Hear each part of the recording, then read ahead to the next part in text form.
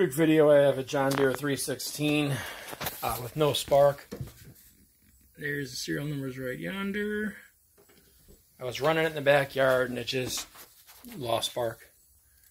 This fuse right here is supposed to have a 10 in there. I took this one out of it. I don't know how good it is, but... And then right here I got the 20. Took the battery out of it. I was going to take the motor out. I don't know if I need to do that now, though.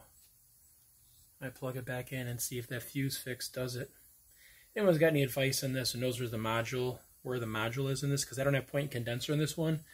And I don't know what the heck that box is. I'm really kind of puzzled about that now. I heard the module was in the engine. So if that's the case, I got to split it.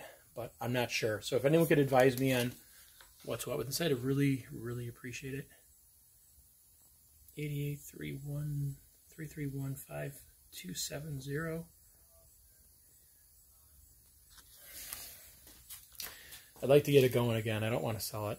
I was going to sell it to my uncle, but now I'm kind of like back and forth on it. Any advice, I'd really appreciate it. Thanks.